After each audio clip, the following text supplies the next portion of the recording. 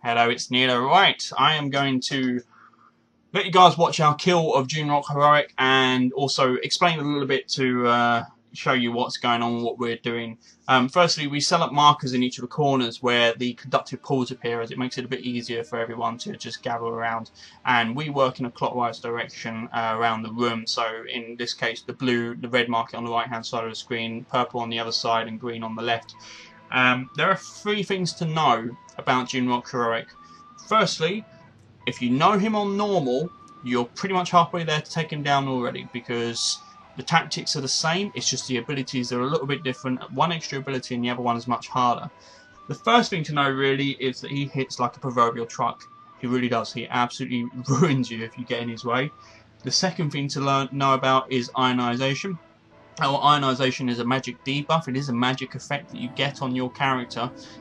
It lasts, I believe, 27 seconds, and when it pops, it deals 450,000 damage in an 8-yard radius. Now this is mitigated, of course, by any absorption you have. So on my druid, personally, it tends to only do around about 170 to 250,000 damage.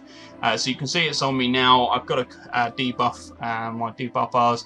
I'm staying in the pool because I know that no one will dispel it off of me. I know that the healers know that I'm smart enough to wait until it's only got a few seconds left and hit a sprint and just leg it the hell out and let it come off safely. So here we go. Off I go towards an edge. It doesn't drop anything on the ground, so you can just, as long as there's no one near you, pop a personal cooldown, and it only hit for 176,000 damage. The third thing to watch out for is this, Lightning Storm. If you can perfect Lightning Storm, you can kill this boss. Lightning Storm is the hardest part, and you will see right here that I actually get myself killed by it. I was a little bit mystified because actually I didn't get hit by an orb. It was the AoE damage that he does that killed me. It might have been my own fault. I think I was probably too far away for a healer to get me.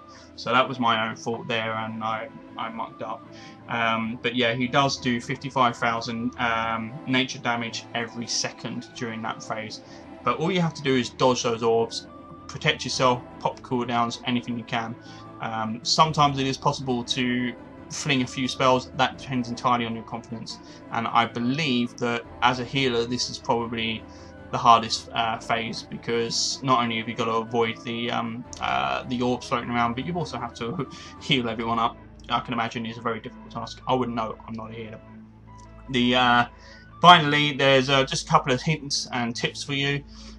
Firstly, the focused lightning that comes onto you, you need to leg it if you get that. If you get focused lightning, leg it towards one of the grates in the far edges of this particular arena. There's plenty of space, so just take it. You can see just ahead of me there's a grate. Drop it in there, and that should guard the rest of the raid from taking damage. It also just means that when the conductive pool expands, it won't pick up the sparks that are floating around. You can see just on the right of my character there, and deal damage to people who are standing in the pool. Then another tip is, at the start of the fight, it's very tempting at the very beginning of the fight to burn off all your cooldowns. I personally prefer to actually wait until the first conductive pool is up, as in that pool you get 40% increased damage. Sure, you take more damage, but you get a lot more damage to deal, and coupled up with your cooldowns, that's a huge percentage, and it seems rude not to use it. So save your big bursty damage cooldowns for that particular phase. So here we go, I've got Focus Lightning, and you'll see me take it over onto this grate and just drop it. I'll pop some personal cooldowns just to mitigate some of that damage and give the healers a bit of a hand. And I get straight over into the pool and start dotting up the boss. As far as the tank is concerned, they want to be keeping an eye out for a debuff that is called Static Wound, and I believe that every time... look at that damage. I believe that every time they get Static Wound, they need to swap to the other tank, so they need to do a taunt swap and continue as normal. So again, you see I get ionization here. The debuff is ticking down, and when it gets to below 10 seconds, I start making the decision to move out of conductive water, because otherwise anyone who's standing in it will get killed. You also, obviously, you still have to keep an eye out for anyone nearby you. If you've got deadly boss mods, it will give you a radar to indicate where who's near to you.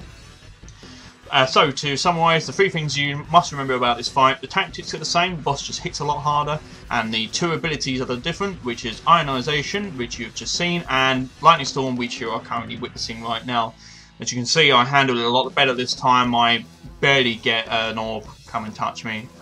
So yeah, it was. This was a fairly successful kill. Well, I had 1 orb hit me there, but it didn't hit me for a huge amount. So you can survive 1 hit, maybe 2 at the tops. Just try not to, makes the healer's job a lot harder.